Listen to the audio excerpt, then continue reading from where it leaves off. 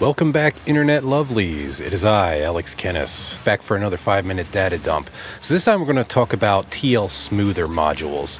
Now, what exactly are they, and why do we need them? Well, a few years back, an upgrade was introduced to the Pololu step sticks. They introduced the Texas Instruments boards with DRV 8825 drivers. They stepped at 1/32 instead of 1/16, and they also handled more current, like 50% more without active cooling, and about 25% more with active cooling. The problem was a lot of people noticed there were some errors in the microstepping that resulted in what's called a moire pattern. It's also called salmon-skin or tree ring effect. It manifests in these strange, regular concentric sort of rippling patterns, especially on curved surfaces. So a fellow wrote a blog post about it a few years back, and he introduced the idea of using anti-parallel diodes on the red and the black stepper wires, especially on the extruder, to combat that behavior. Well, some industrious people took his idea and they made it into some commercial boards. And by took his idea, I mean literally took his idea and didn't give him attribution. So I'm going to attribute it to him right now. Schrodinger Z, you the man. Thank you. Now, I want to test the concept, not those particular boards. This isn't a review. So rather than just plunk down the cash for those, I took some diodes that I had and strung them up on my own in an arrangement where I could knock out between 1 and 4 diodes and test the effect at each point. So these are all the prints I made for this. You could probably actually see the moire pattern in the surface, but first we have a little setup we need to do. Little lead-free solder, a little soldering iron, and here we go. I know this looks like an abomination, but it's fine for the test. I'll do a cleaned up version for my own use. So after we have that all together, it's just a matter of sticking the drivers in and wiring up the diode smoothers. So what brought me to this point, you might ask? Well, usually I use these steppers because I like to print fast. So you'll notice a low inductance there and a high current. So naturally I wanted to use the DRV 8825 drivers, but then I noticed the patterns.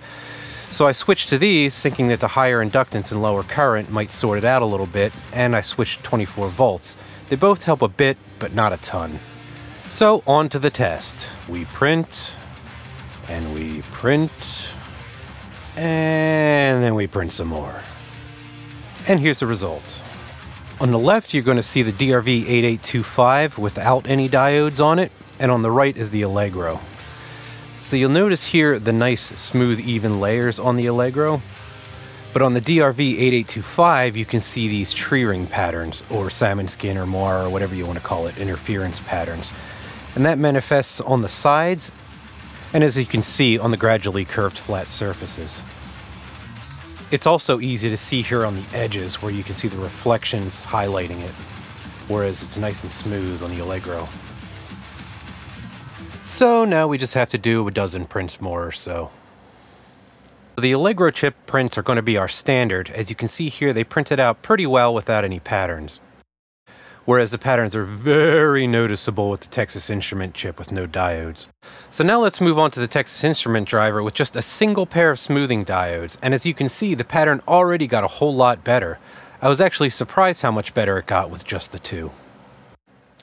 But with 2 pairs of diodes, it got even smoother. And then when I upped it to 4 pairs of diodes, it got smooth to the point where you virtually couldn't tell the difference between the Allegro print and the Texas Instrument driver print. Now if we zoom in on it, we can see that the Texas Instrument driver with the 4 pairs of diodes actually printed some of the layers a little bit better than the Allegro driver. But this may be a moot point because I have a couple other little presents in this beautiful box from Philistruder. But that'll have to wait for another video. So on to our conclusions. For getting rid of moire patterns at 24 volts, TL smoothers, they work! Yay! Now how well they work is dependent on how many pairs you use. So we saw that 1 set of diodes was okay, 2 sets of diodes was good, and 4 sets of diodes was great. Now they usually sell the boards with either 4 or 8 diodes on them. 4 diodes equals 1 set, because it's 1 pair of anti-parallel diodes on each line. The 2 sets diodes equals the 8 diodes boards, and the 4 sets diodes would be 2 of the 8 set diode boards.